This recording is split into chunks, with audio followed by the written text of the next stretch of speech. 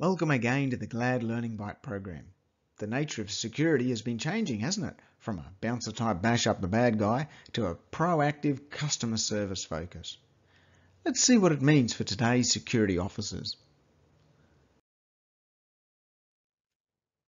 But this is such a big topic. What does it really mean though, customer service? It means satisfying reasonable requests, being friendly and proactive, that is, taking the initiative, and helping others within your company. That internal customer service is so important. It also involves following up promptly.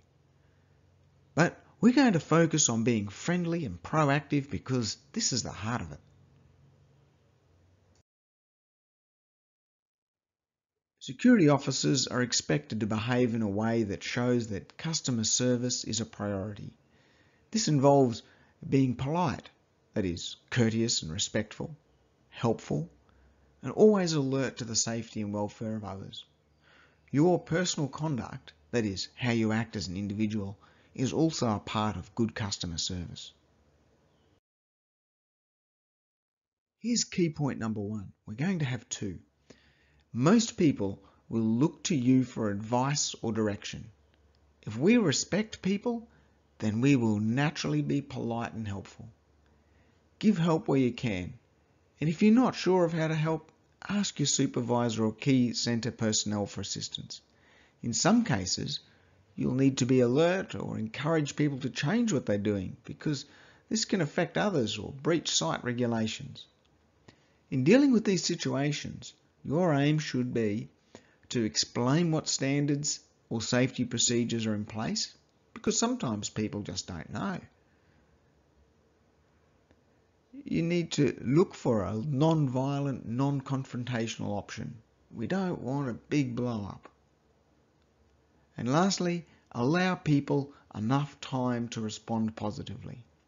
Some people, they just need time for the cogs to turn, as it is in their head, to think it through. Now, there are situations where your responsibilities may need to be acted.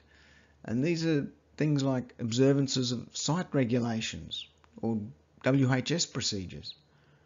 It could be conditions of entry to a site or premises, for example, photo ID. It could be loitering, congregating or disrupting others, more on that coming up. But also as a warden during emergency situations. This is an important time because it's very stressful. Let's look at some more on that. In the case of an emergency, officers can show good customer service in two key ways. And it's important we know what these are because the opposite is just to run out first. Now, we know you're not going to do that, but you need to know clearly what to do.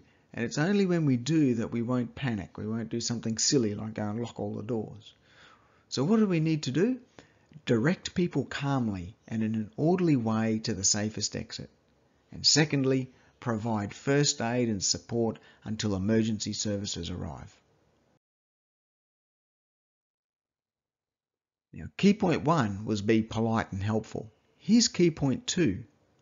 This is core to your security guard training, so we could be here all day. But one thing we want to highlight in cases where media people seek information, redirect all inquiries to a nominated security manager. They can be sneaky. Oh, can I just ask you a few questions? Don't make any other comments under any circumstances. Some sites even have a script that you need to repeat in the case of media inquiries.